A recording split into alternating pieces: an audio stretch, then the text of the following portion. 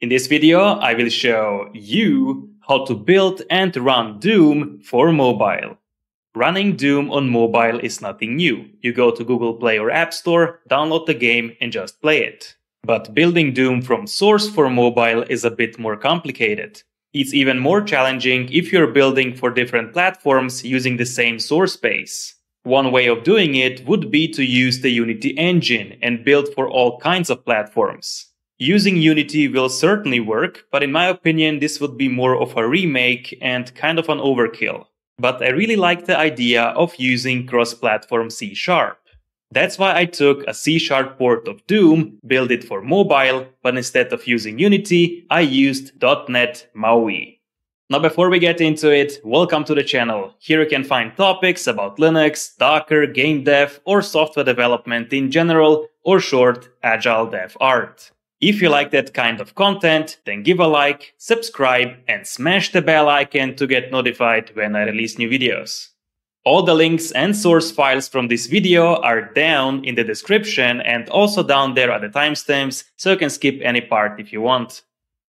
So what is .NET MAUI? Multi-Platform App UI, or MAUI, is a cross-platform framework for creating native mobile and desktop apps with C# and XAML.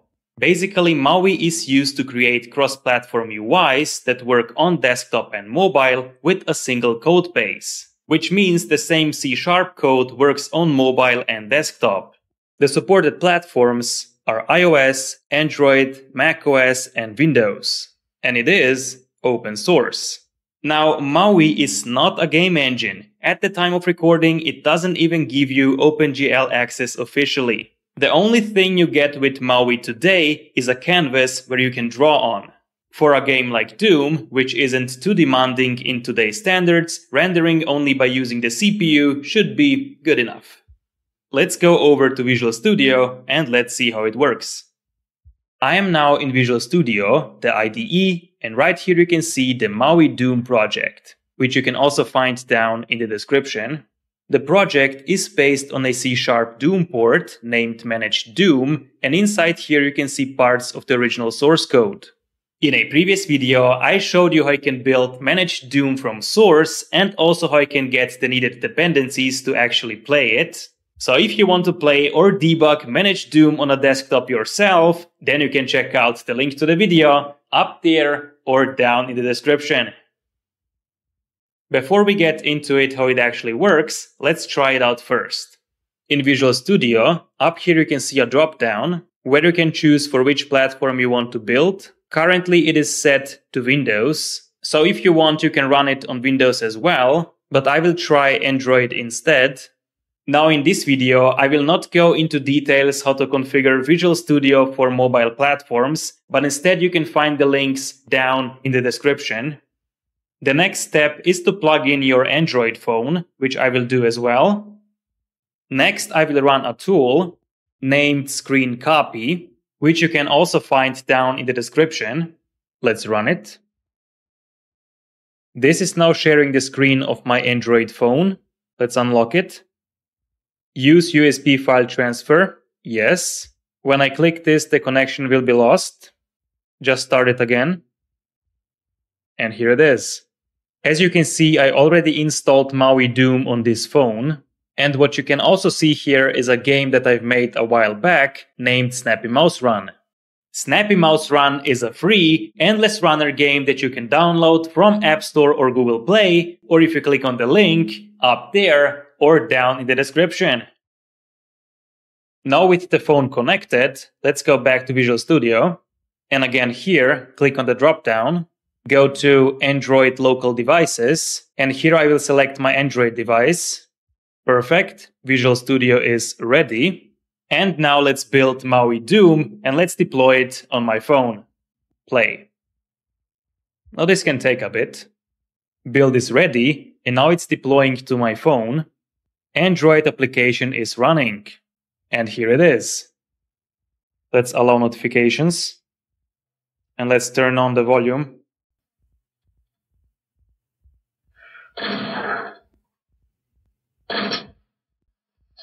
So this is now running on my actual device. Let's play it. And here it is. I'm playing Doom on Android. Let's find some enemies.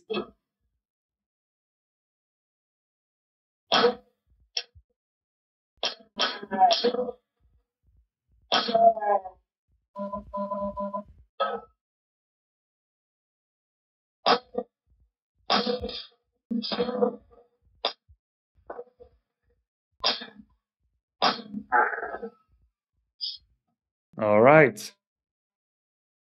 So I'm playing with the touch controls. And that was the first level. This was Doom running on Android. Let's close the application.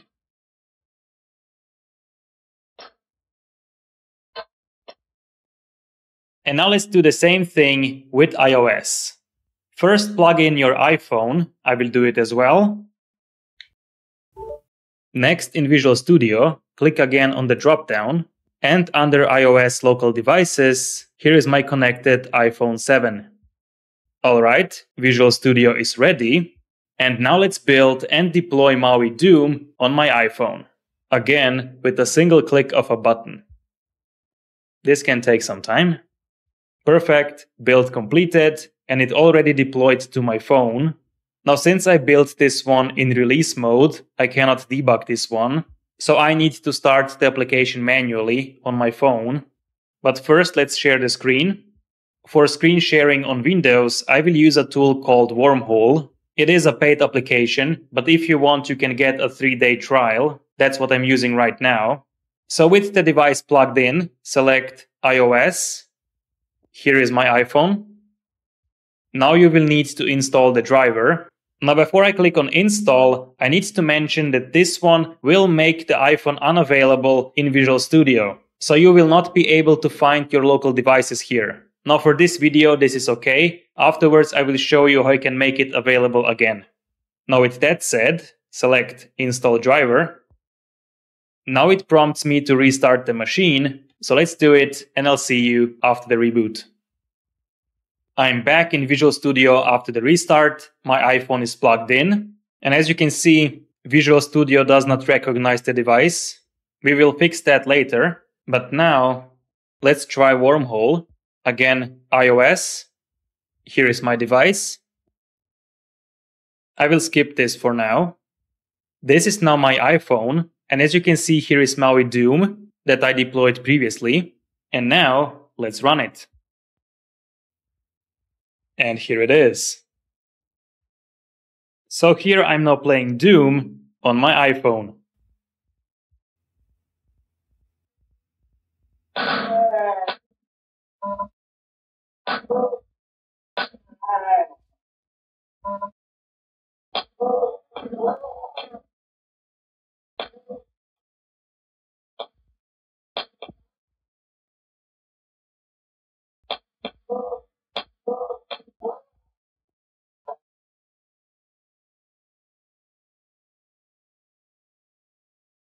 The game is a bit lagging when I'm using Wormhole. Without the transfer, it works much more fluent. Now let's close the game. And let's exit. And now let's see how to make the device again available in Visual Studio. Open Device Manager. And now here, find lib USB Win32, expand it. Here is the iPhone. Right-click on it and update driver. Search automatically. Successfully updated. Close. And again, we need to restart the machine. So let's do it. Back in Visual Studio after the restart, my iPhone is plugged in. And as you can see, Visual Studio recognizes my device. Now I will briefly explain how it actually works and what I changed in comparison to the original Managed Doom project. The original Managed Doom project used SilkNet for rendering and audio. But SilkNet doesn't work well with MAUI. Officially, it is not supported. So I replaced all the SilkNet references and classes with my own MAUI classes. For rendering, I'm using Skia Sharp, which, as I said, gives me just a canvas where I can draw individual pixels on. As already mentioned, Doom is rendered only by the CPU, and this was the case also with the original project. So the rendering logic stays the same.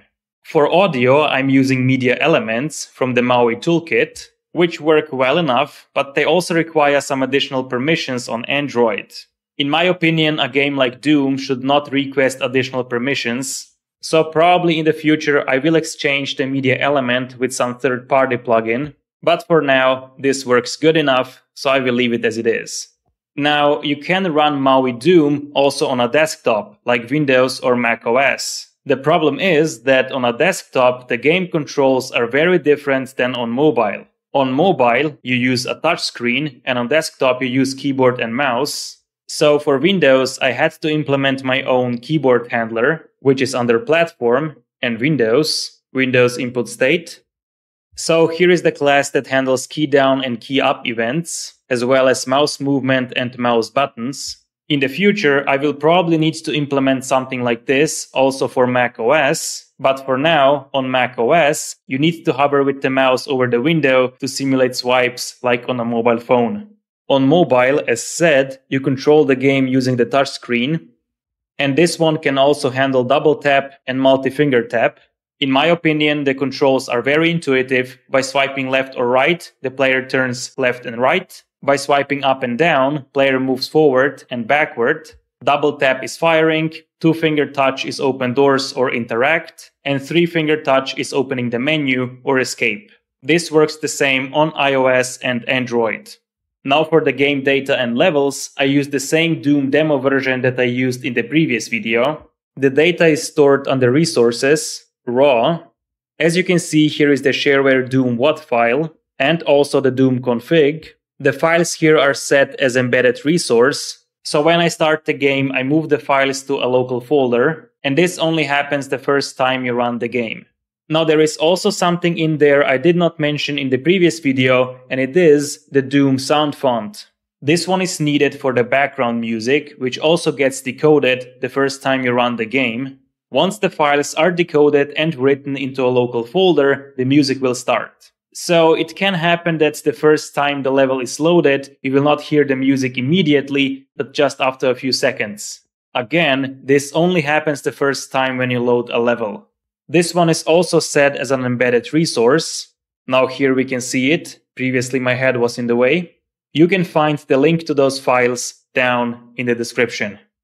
If you like my videos and also want to support me, I also have a Patreon page. I really appreciate all the support I get, and it's because of your support that I can make videos like this one. So thank you very much, and the link to Patreon is up there or down in the description.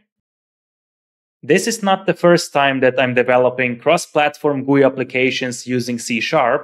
In a previous video, I showed you how I can create cross-platform GTK applications using C#.net. So if you want to develop cross-platform GTK desktop applications yourself, then you can check out the link to the video up there or down in the description. And that's it for this video. Thank you very much for watching. If you like this video, then like and subscribe. And if you really like the video, down there is a super thanks. So you can buy me a coffee, for instance, so I can make more of those awesome videos. Thank you very much, and I'll see you in the next one. Bye.